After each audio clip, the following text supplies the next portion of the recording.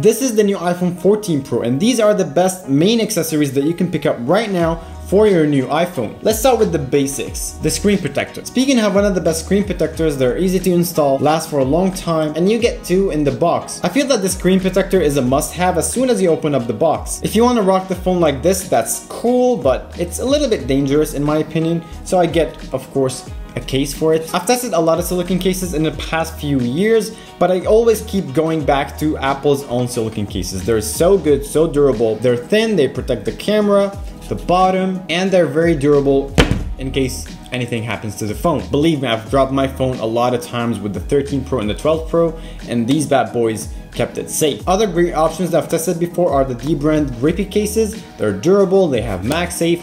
One of the most important things for me in a case is to have MagSafe, and you can change the skin in the back to whatever you want. It's very versatile and customizable if you want other options than Apple. Next up, we have my most used accessory, which is the MagSafe leather wallet. It's been with me for more than a year and a half. It got beaten up very well. We can see the wear and tear across the whole wallet, and it's been my main wallet with 3 cards only for the past year and a half. I've seen people trash the heck out of the wallet few months in, but it's been holding on with me very well. It has some patina and it got darker and darker, but overall, I love my MagSafe leather wallet.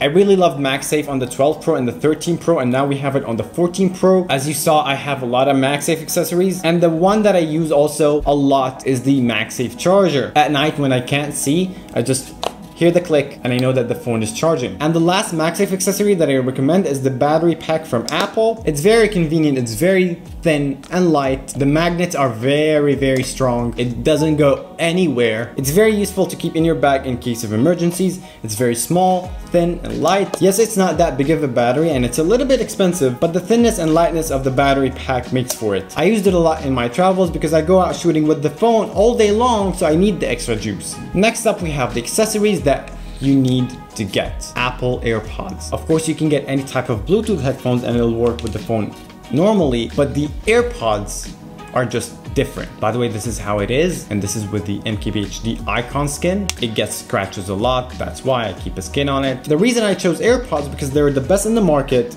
and they're very compatible with the iPhone, the Apple Watch, the Mac. They also sound very good, especially with noise cancellation. Also a must-have while traveling. If you don't want to spend your money on AirPods and you have your wired headphones, then this dongle is a must-have. You can charge your phone while connecting your headphones. It's also very good on the road. If your car doesn't have Bluetooth, you can charge your phone and use AUX at the same time. It's very cheap and you still can keep your wired headphones. One of the main accessories that a lot of people don't talk about that is very good with the iPhone is the Apple Watch. You don't have to get the latest and greatest. This is the Apple Watch Series 6, and I'm not planning to upgrade it at all anytime soon because it has all the things that I need. It's been with me for a year and a half, and it's been working with the iPhone very well. I love that I get all the notifications on my watch, so I don't open up my phone every now and then. I love that I can find the phone via the watch and beep it from far away if I lose it. I love that it keeps up with my sleep and health. You don't have to get the latest one. The SE is more than enough, but I think it's very useful to get with the iPhone. The last one in the list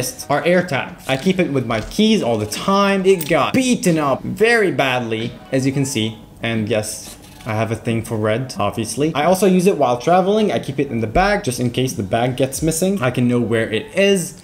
It's very useful if you lose your keys all the time. I just have it in here and have some peace of mind. And that's been it for today's episode. I have a lot of videos about the iPhone 14 Pro coming very soon, so subscribe if you haven't already. Thank you for watching, and don't forget that life is all about love and dance.